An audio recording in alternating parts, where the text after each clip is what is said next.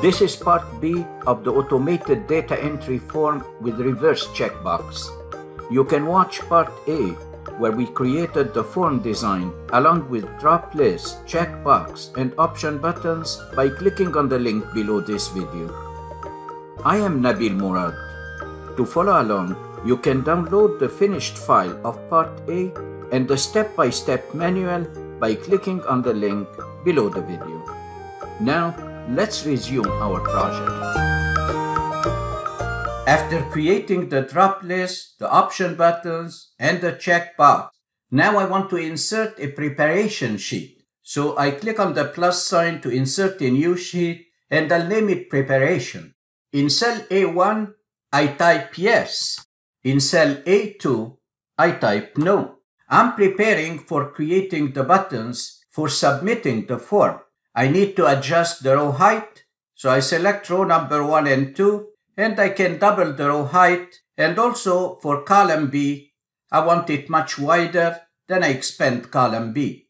In cell B1, I want to insert a picture of the submit button, and in cell B2, I want to insert the same exact button, but I want it invisible. So I can start creating these buttons and save them as pictures.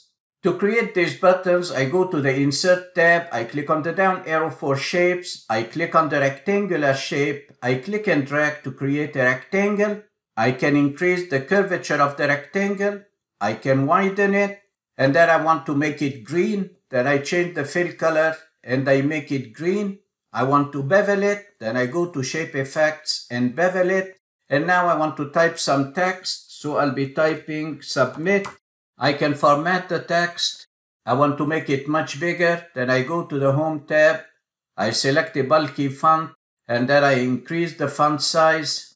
I center it right and left and up and down. And you can keep making improvement to this button, but let's assume this is the one I want. I can either right click and save it as a picture. So I right click and select Save As and save it as a picture. I'll be inserting this picture in cell B1. Alternatively, I can copy it, Ctrl-C, and then paste it as a picture. I already created 3 buttons, the Submit button, the white invisible button, and the red incomplete button, and I saved them as pictures. I'm going to delete this shape and I want to insert pictures. I select cell B1, I click on the Insert tab, click on Picture, Place over Cell. I navigate to the folder where I saved the pictures. Here is the Submit button. I want to insert it, and I have a blank button, and I have the incomplete button. I need the 3 of them. So I'm going to resize, reposition the buttons. I'm not using the incomplete button for now. So here is the Submit one, the incomplete, I'll keep it to the side, and here is the blank one. I will resize them and position them and center them in cell B1 and B2. And I have the buttons ready.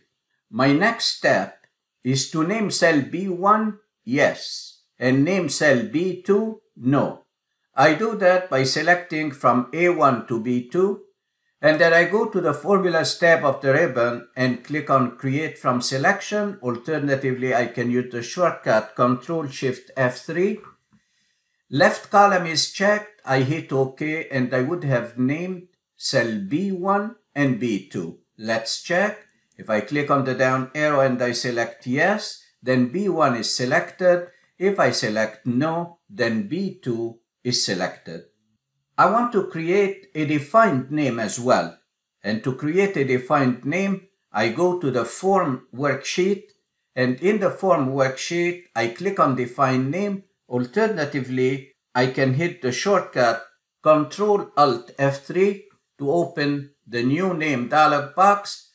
In the New Name dialog box, I give it a name button, and this name refers to cell G24, the drop list, but I don't mean G24, I mean the named range returned by G24. Then I use an indirect function, equal indirect. I open bracket, and I select cell G24, I close the bracket, I hit OK, and I would have created my defined name. My next step will be creating three functions. I'll be creating a function that builds the date. I'll be creating a function that will look at my selection for the option buttons, whether I select virtual or in person, and returns the same word here. Remember that the option buttons are linked to cell N17. And the third function will create the functionality of the reverse checkbox. In cell F10, I create a date function to build the date based upon the user selection from the three drop lists day, month, and year. Then I type equal date, and then I hit tab. The date function requires a year, and the year is coming from cell E10, comma, a month coming from cell D10, comma, a day coming from cell C10. I close the bracket and hit enter, and here is the date. In cell K18, I want to create a conditional if function that looks at cell N17, which is linked to the option buttons. So I type equal if, and then I hit tab. If N17 equals 1, I want virtual. I type a comma, and in double quotation, I type virtual. I close the double quotation, I type comma. Otherwise, I want to return in person, so I type it in double quotation as well. I close the bracket for the if function, I hit enter, and I have virtual. These functions will be later hidden. I select cell C24, where I have my drop list, and I create another if function that looks at the drop list in G24. If it's yes, I want to return true. Otherwise, I want to return false. Then I type equal if, and I hit tab. If cell G24 equals yes, I type it in double quotes, comma, please return a true, comma, otherwise return a false. I close the bracket and then I hit enter, and now I see the reverse checkbox working fine. I can switch to a no, and the checkbox is not checked and it appears in red. Let's switch back to yes. Now I want to insert the incomplete picture. I already put it in the preparation worksheet. If you didn't do that, then you can insert any picture and use it instead. We'll change it anyway. I go to the preparation worksheet, I select the incomplete picture, I cut it, Ctrl X, I go to the form worksheet and I want to paste it somewhere here, Ctrl V. This will be the position of the submit button. But I want the submit button to pop up whenever I select yes, and I don't want to see any button when I select no. So with the picture of the incomplete button selected, I hit F2, and in the formula bar, I type an equal sign, and I type the defined name button. Where I hit tab, and then I hit enter, now I can see the submit button. Wonderful. The submit button should only appear if the user fills up the entire form. So right now we are not filling the entire form. So it shouldn't appear and the user will not select yes. So when I change my selection from the drop list from yes to no, the submit button disappeared because instead I have the blank button. Look at this outline. I don't want to see this outline, and the solution for hiding this outline is to go to the preparation worksheet and remove the grid lines. I go to the View tab, I uncheck the box for grid lines, and now I go back to the form worksheet. I don't have an outline. I want to check one more time. I select yes. The checkbox is checked and the submit button appears.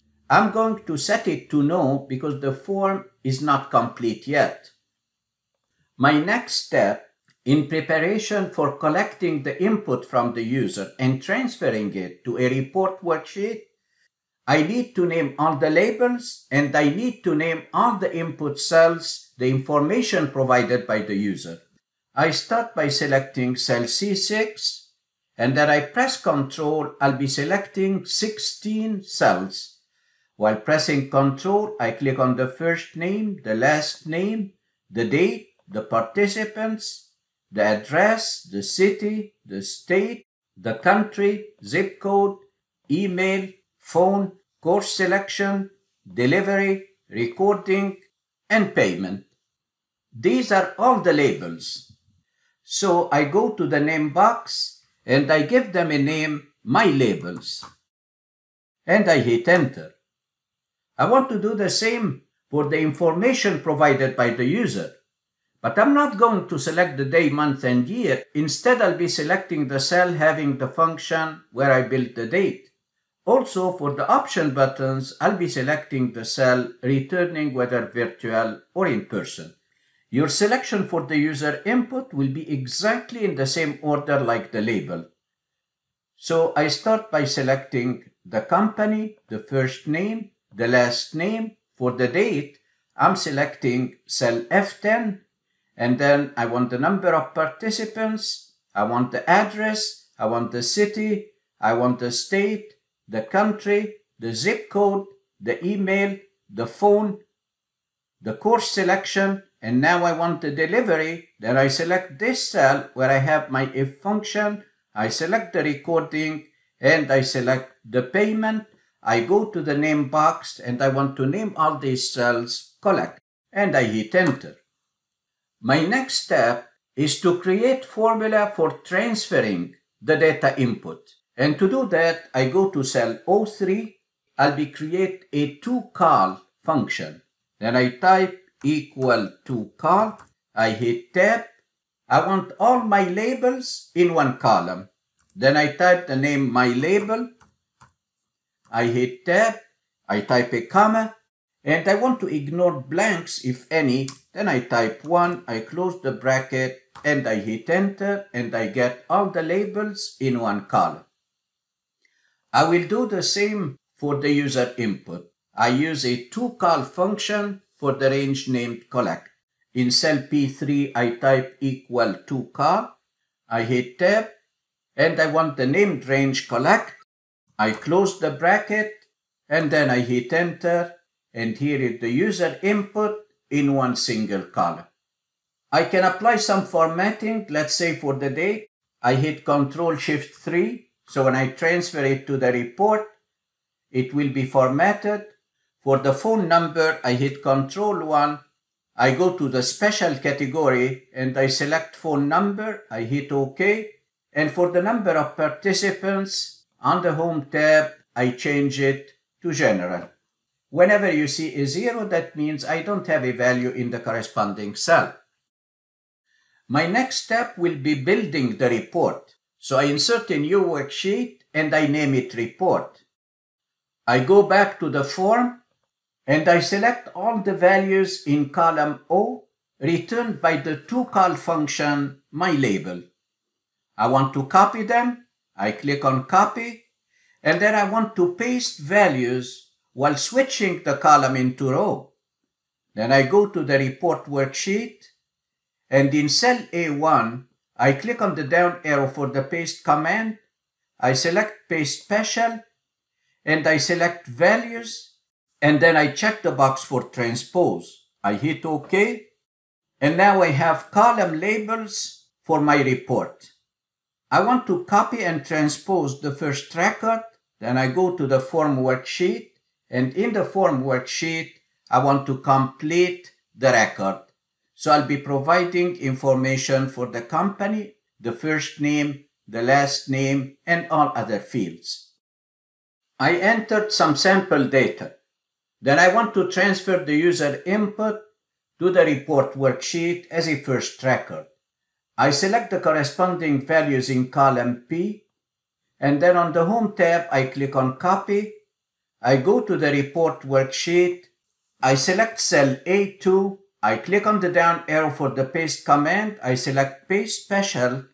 I select Values. I check the box for Transpose, and then I hit OK. That is my first record. Now I want to convert this report into a table. I adjust the width of the column, and I convert it into a table by hitting Ctrl-T. I name the table Report, and I adjust some formatting. For the date, I hit Ctrl-Shift-3. For the zip code, I wanted text. For the phone number, I hit Ctrl+1, go to the special and select phone number. I hit OK, and I adjust the width of the column. I will be collecting all records in this table, and the more I add records, they will inherit the same formatting. I go back to the form worksheet. I want to transfer the records automatically. To transfer the records automatically, I'll be creating a mixed macro. What does it mean, a mixed macro? It's a macro in which we switch in the middle of recording from relative to absolute and back to relative and so on. And because I have all the information provided, then I'm going to switch from no to yes from the drop list in cell G24. I click on the down arrow and I select yes. Now it reveals the submit button. Right now it's just a shape. Later on, after recording the macro and attaching it to the submit button, clicking on the button or clicking on this picture will trigger the macro. What does this macro do? This macro will look at the record in column P and it will add it at the bottom of the list in the report worksheet.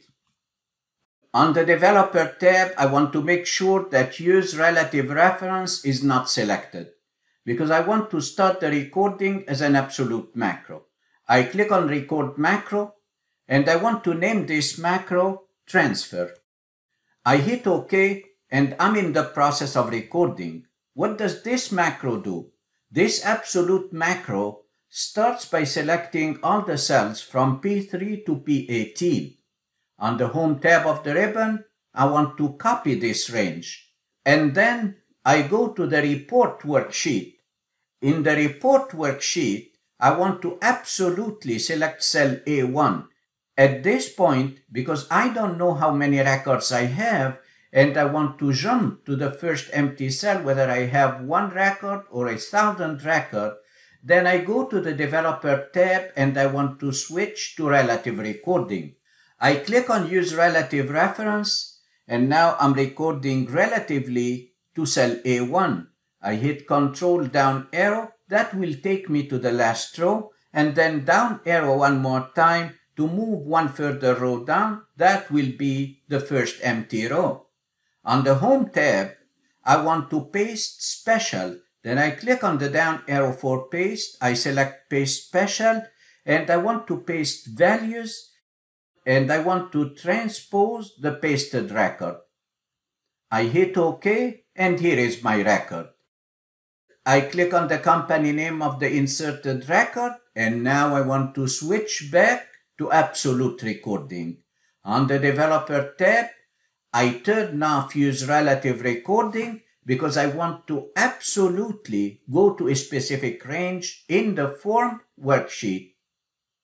I go to the Form worksheet, and what I want to do is to clear the form in preparation for collecting new record. I select all the cells while pressing Ctrl. I'm not selecting anything related to the delivery, the option buttons. I will hide them later. Did you fill up all the fields? I select it and then I hit delete to delete everything.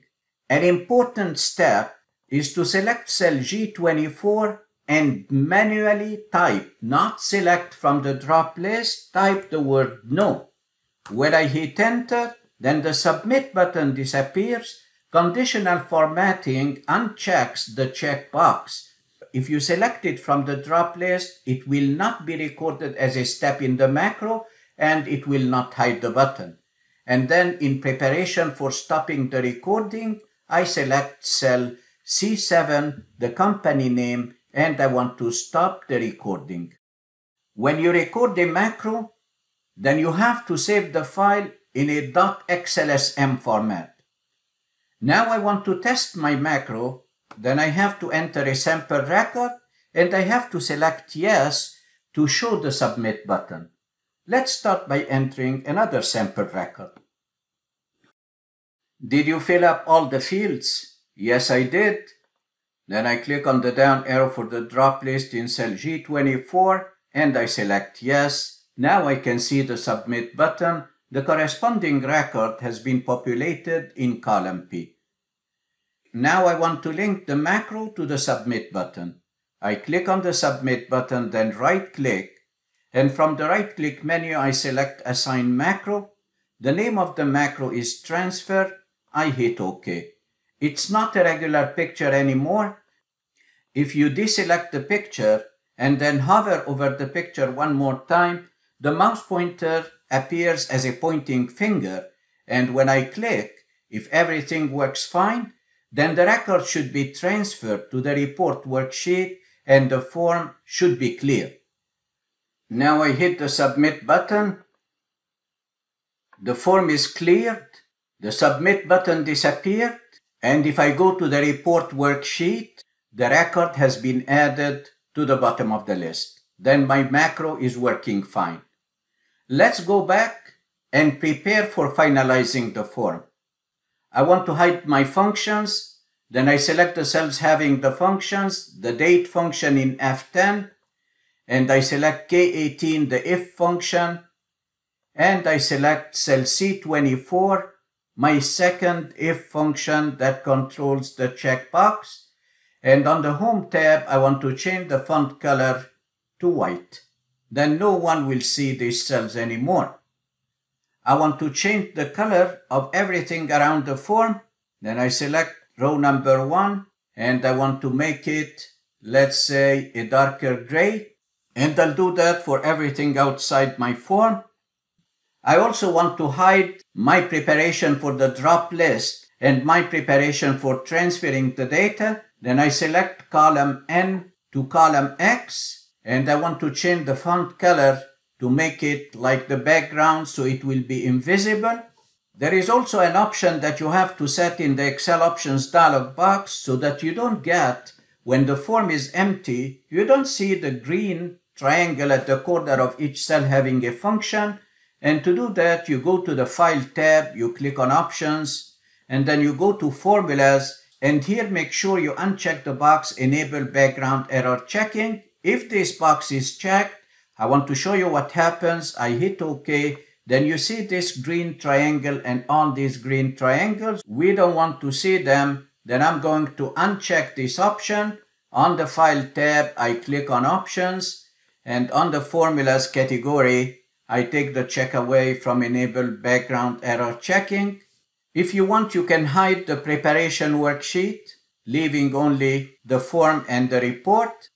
Now the final step in my project is to protect my form so that no one can modify it. Only user can provide values for the input range. So I select all the input cells and I want to unlock these cells. So I'll be protecting all the locked cells except the unlocked cells. And to do that, you can go to the Format Cell dialog box, or you can click on the down arrow of the Format menu on the Home tab. Right now they are locked. I want to unlock them. It's more clear if you open the Format Cell dialog box. So I hit Ctrl 1 and go to the Protection tab. It's clear that they are locked. I'm going to unlock them. I hit OK. The option buttons will not work if N17, to which the option buttons are linked, is locked. So I need to select N17. I can go to the name box and type N17. I hit Enter, and I want to unlock this one. So I hit Ctrl 1 to open the Format Cell dialog box, and I take the check away, and I hit OK. Now that I have the cells where the user input will be providing values, all of them are unlocked. To apply protection, I go to the Review tab, I click on Protect Sheet, and in the Protect Sheet, if you want, you can provide a password and confirm it. I'm not going to do that, but make sure that you have Select Locked Cells unchecked so the user cannot select any cell outside the form, and at the same time, select Unlocked Cells, the one that we just unlocked for the user input. We are allowing the user to use these cells. Also, check the box Edit Objects, and that's all what you need in this dialog box, and then hit OK, and the form is ready to use. To test the form, I'll be typing a sample record. I filled up all the fields. Then from G24, I select yes. The reverse checkbox appears in green and checked. The submit button pops up. Now I want to transfer the record. I click on the submit button and everything works fine. Let's have a look at the report worksheet. The new record has been added at the bottom of the list. In this tutorial, I showed you how to automate data entry in a form. We created the form. We used a combination of dynamic array functions and classic functions. We built the date. We talked about formatting. We talked about a reverse checkbox functionality.